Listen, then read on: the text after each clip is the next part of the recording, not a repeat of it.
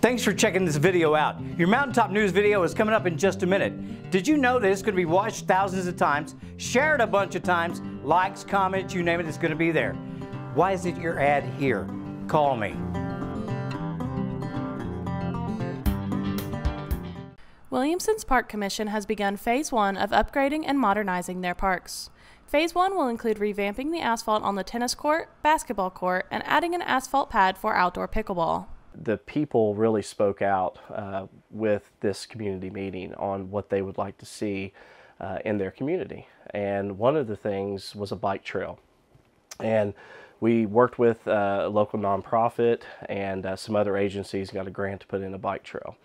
Some other things was to put in a splash pad to kind of revamp the parks, better parks. That's what they kept saying. They wanted a place for their families to come and gather and to do picnics and to, you know, just have a park that had green space that they can walk into, hang out in, and a park not surrounded by chain link fencing and just only ball fields. From age, wear and tear, and ground settling, the pool has developed major cracks in its structure. The cost to repair the existing structure would have been over $500,000. There's just a lot of infrastructure that would need to be changed here, but when the '77 flood happened, it caused a lot of damage to this pool, just because water's not supposed to be pressurized on the outside walls of the pool, but pressure on the inside.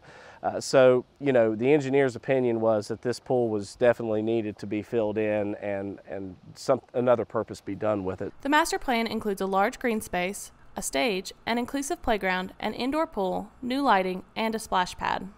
And we've started crushing in the bottom of the pool because we are going to fill it in. And one of the really cool things is we're keeping the shape of that pool, kind of a remembrance thing, because the pool was a very important asset, you know, to the city and the whole community back when populations were a lot larger.